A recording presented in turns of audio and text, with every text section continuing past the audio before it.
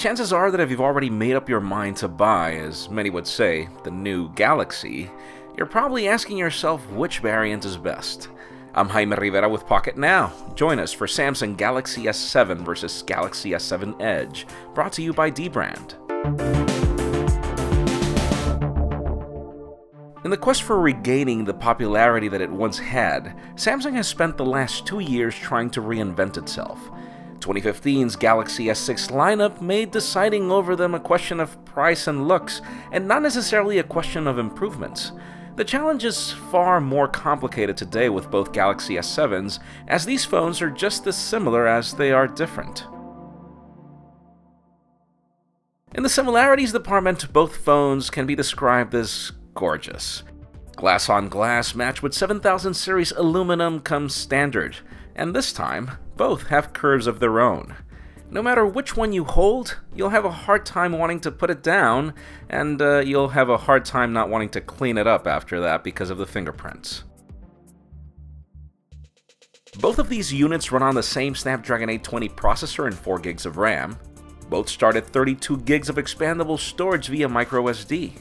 Both sport the same camera combo of 12 and 5 megapixels, and both include the same extras like fast and wireless charging. Even IP68 water resistance up to 30 minutes in 1 meter of water comes standard in either of these. What's really gonna cook your decision making is what makes these devices different. Those extra $100 for the Galaxy S7 Edge are now for more than just the rite of passage. The Edge is around 5% taller and wider than the S7, even though the latter is a hair thicker. That extra room helps the Edge sport a larger 5.5-inch Quad HD AMOLED display that's just as gorgeous as on the S7, but with the added curve that creates the surreal bezel-less effect that catches your eye. About the only point in favor of the S7 here is pixel density, since 5.1 inches will give you 577 pixels per inch compared to 534. That extra room even helps the Edge house a larger 3600 mAh battery compared to 3000, something that we'll discuss in detail over our full review. If it really came down to hardware to help you decide, it's clear that one has the edge over the other, but that edge is not necessarily that large. In the software department, both devices run on the same version of TouchWiz powered by Android 6.0.1 Marshmallow. Telling one apart from the other when gliding through menus is nearly impossible, as both devices run their respective versions of Android like the flagships that they are. Both include the same game launcher features, both allow the same theming customization, both offer the same always-on mode. It's not until you notice the subtle tab on the right side of the Edge that you notice more value for those $100. Sliding on it reveals the Edge menus that are now more mature than what we've seen in previous generations. You can always switch these off, but I've found myself drifting to these ever so often, as the added launcher that Samsung always intended it to be, that can really become useful when you quickly want to launch an application, take a selfie, or use the optional tools within. The Edge is also open to third-party developers, even though historically that hasn't really amounted to much. Features or gimmicks aside, daily use is really where you question spending extra money for the Edge. Holding it is what I'd like to call an acquired taste, as it takes a while for you to learn not to touch the display while you're doing so. The rest of the experience in things like gameplay, phone calls, and data speeds are really the same, and that's a great thing since this extends to the camera.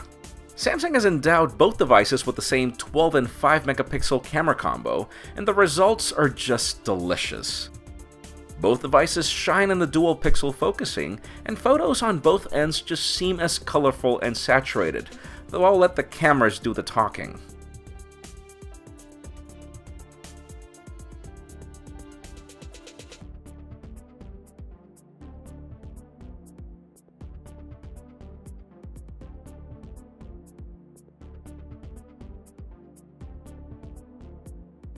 Even when recording video, you'll notice great results in stabilization while walking with both devices at the same time.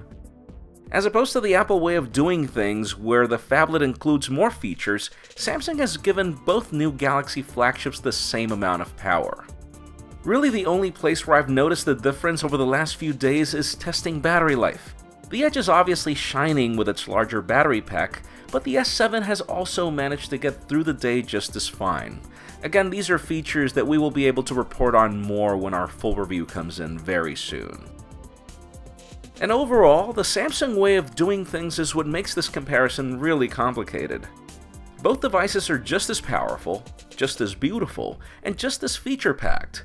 Everything is really narrowed down to a meager difference in size, the extra Edge features that are nice to have but you don't really need, and the added battery life that you know you do. But tell you what, if it were my $100, I'd incline in spending the extra money just for the battery performance, but regardless of which Galaxy S7 variant you choose, I'm sure you just will not be disappointed. Looking for a way to add some grip and eliminate those fingerprints from your new Galaxy S7 or S7 Edge? Dbrand has got you covered. Check out dbrand.com/galaxy or visit the link in the description below to customize yours for under $10. As our Galaxy S7 coverage continues, make sure you follow us on social media and hit that subscribe button down below for more videos like this one. In addition, you can catch our videos on Vessel at vessel.com/Pocketnow and follow me on Twitter at Jaime_Rivera or on Instagram at Jaime Rivera. Please give this video a thumbs up if you like what you saw. We really appreciate that extra support. I'm Jaime Rivera. We'll be back with more coverage coming very soon.